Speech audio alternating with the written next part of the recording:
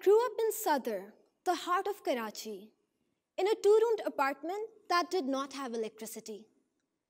There were 3 generations of us living in that tiny space, and yet some of my fondest memories date back to this time.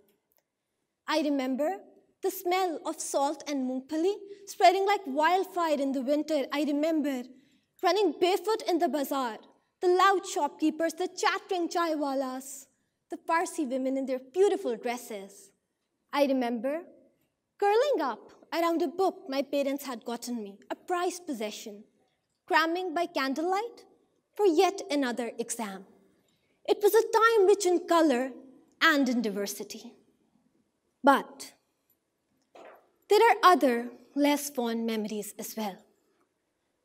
I remember walking to and back from school, a long distance because we couldn't afford transport, the torn soles of my shoes, the cruel kids at school who would point them out, laugh at them, jeer, whisper.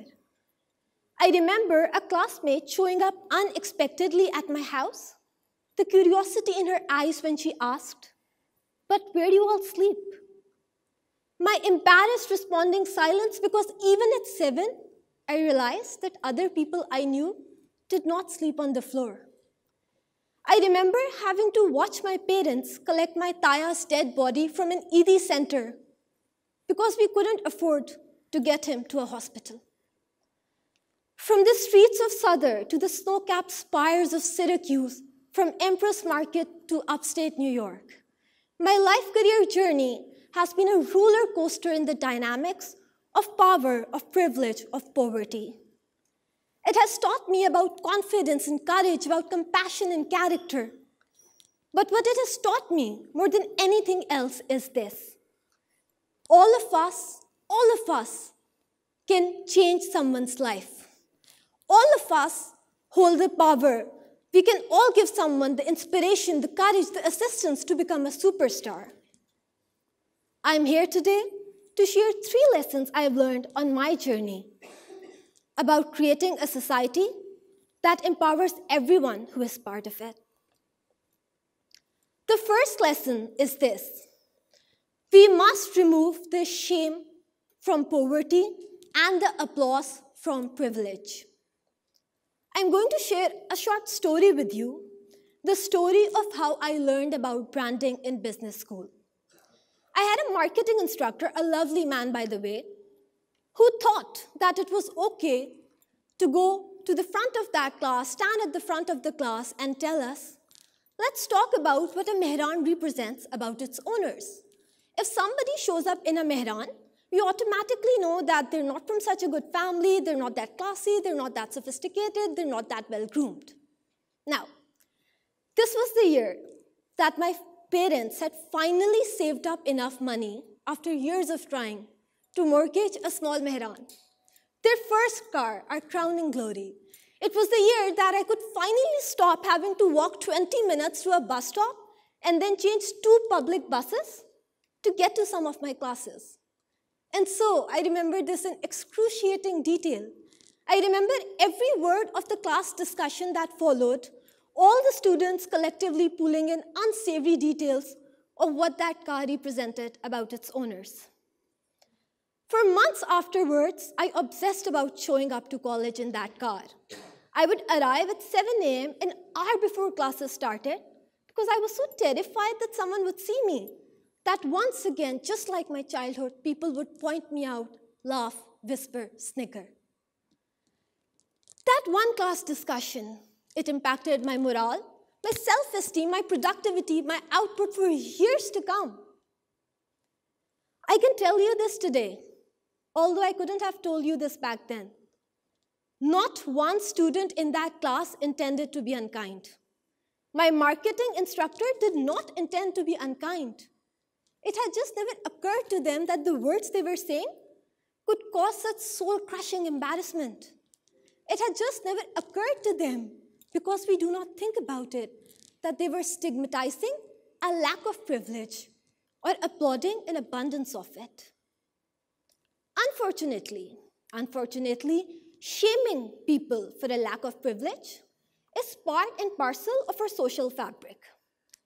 All of us participate in this shaming every day when we put down a server for his or her job, when we refuse to treat a janitor with the same respect as the CEO, when we use that common phrase, "Masi lag rahi ho," to ridicule someone's appearance.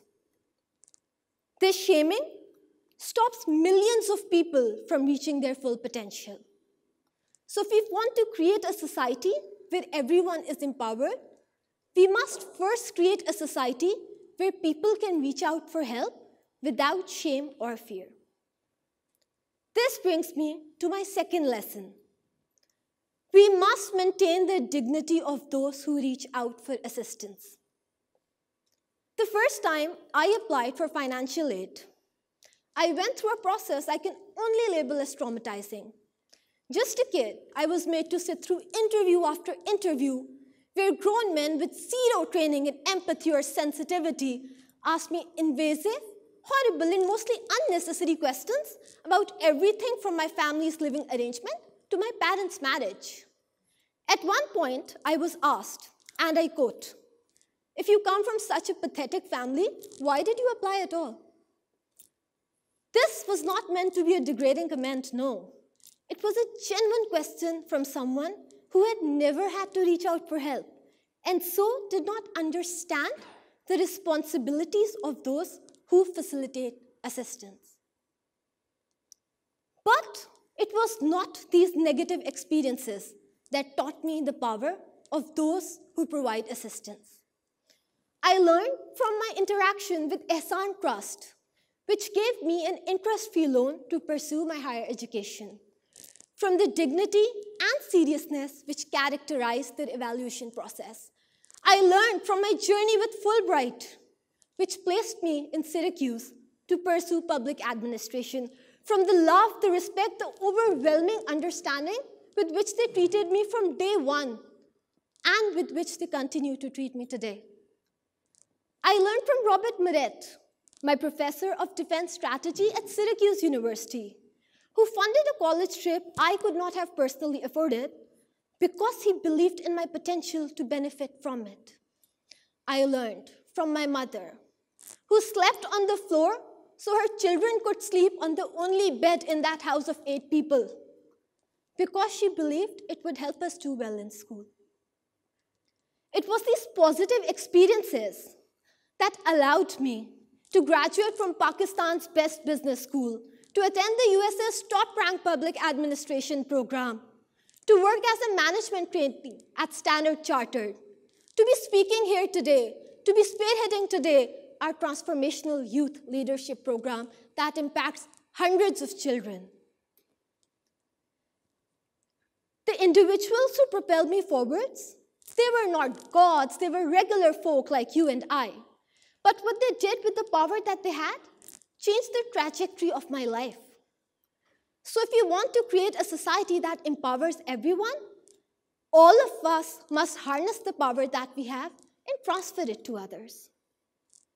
This leads me to the last lesson, the one with which I began this talk. All of us hold the power to change someone's life. I'm sure you've heard this a million times before, countless times, yes? But how often have you thought about it? How often have you thought actively about the power that you possess, the responsibilities it places on your shoulder, the opportunities it unlocks for you? The truth is that each one of you, that I, all of us, do hold that power, the power to empower hundreds of other people. We are part every single day of a million interactions that can crush someone's spirit or lift them up for life. It was one comment in one college class that had me hiding in fear and embarrassment for months. It was one interview in one financial aid process that broke me for such a long time. I'm standing here right now and it still hurts me today. Being that young kid with no one to turn to, being told to my face that my family is pathetic because they're not rich.